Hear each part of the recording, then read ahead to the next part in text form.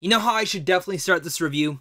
Let's go say Candyman 5 times in the mirror. Okay, here we go. In the bathroom, in the mirror. It's time to say Candyman 5 times. Well, I already said it once, so Candyman. Fuck this. I'm not doing that. That movie scared me too much. Okay, yeah, that was a big no on my part. I only got to 3 and I chickened out. Guys, seriously, when I say this, Candyman 2021 is not just a phenomenal film, it is absolutely incredible, terrifying experience that had me sweating through my shirt, and the fact that I knew the second I walked out of this, I was not going to be able to say Candyman 5 times in front of a mirror. Ever. Ever. And if anyone tries to do it in front of me, I will walk right out that door.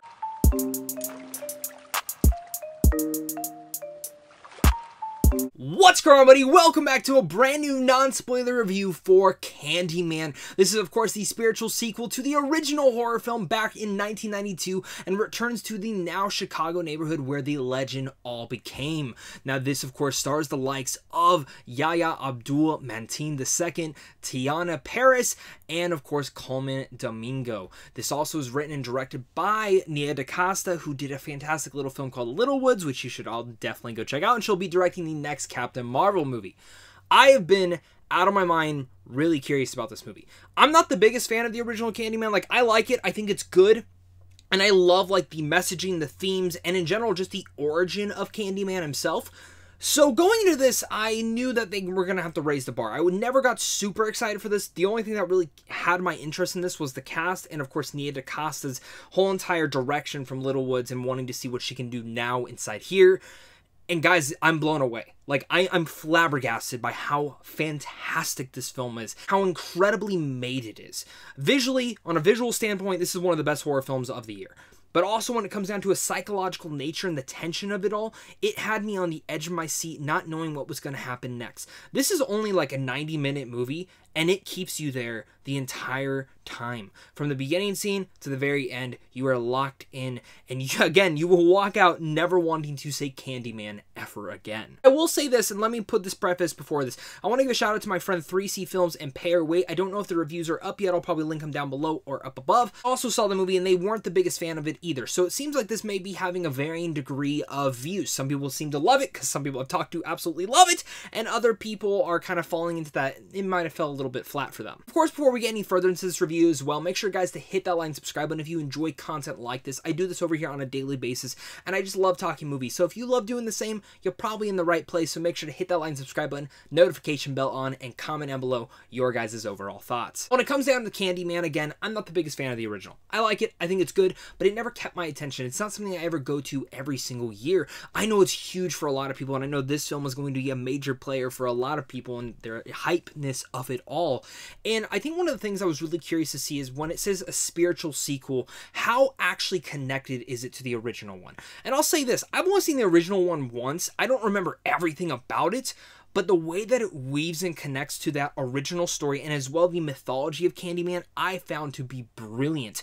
But also throwing in there, I think if you've never seen the original Candyman, it is still even a great film that now if you go back and rewatch that first one, you're going to experience it in a whole other light. The twists and turns in this story, honestly, again, are part of the reason that I was stuck on edge of my seat the entire way through. Nia DaCosta's directing in here is also a fabulous part of that as well, because visually this movie's impressive. You've seen some of it in the trailers with the puppeteering and even the way that they handle Candyman.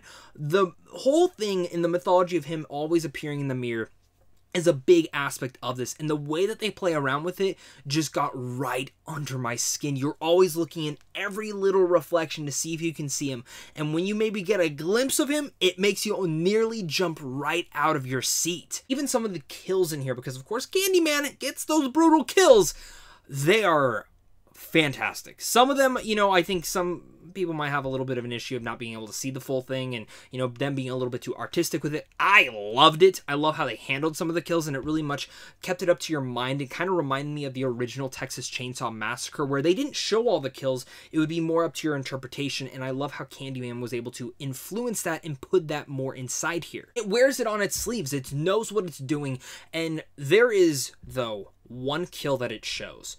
I mean, there's a lot of kills in here that they show that are freaking awesome, but there is one kill in here that is still engraved into the back of my head, and it probably happens midway through the movie, and I could not stop thinking about it the rest of the movie. It's probably the best moment in the entire film, and that doesn't go as far to say is that the rest of the film sucks. No, the rest of the film's great. It's incredible. But that one moment in particular just had my jaw on the floor. And even adding in, I love how Nia DaCosta didn't just play with the slasher realm or even the psychological realm. She played with the body horror realm as well. She mixes all these different versions of horror and plays around in that field in such a catastrophic way that, again, keeps you on edge. It's such an intense movie, and it's one that doesn't have the jump scares that jump out at you and make you jump. They make you think. They stay with you, and I can't stop thinking about the film. When something can get truly under my skin like this, that's when I become very impressed. And again, Nia DaCosta's directing needs a giant standing ovation. So let's talk about the performances in here, because Mateen II, I have absolutely loved him in everything that he shows up in. I still believe he should have been nominated for an Oscar last year for Trial of the Chicago 7, and hands down here, the psychological nature that his character goes through in here is phenomenal. And once again, Teyonah Parris, who I was a major fan of in WandaVision, I can't wait to see her in the Marvels. She is superb in here as well. And really much the whole entire cast is great. Nathan Stewart-Jarrett and even Coleman Domingo, they all bring their A game, but this is Mateen II's show. And really much Nia DaCosta's show. As a director and as a writer and giving all of this balance to it all, I mean, she is the star of this entire film. I think right after this, I walked out and I got so much more excited for the next Captain Marvel film because I cannot wait to see what she does with that. Shout out must be given to the cinematography as well, because that all just adds to the mood.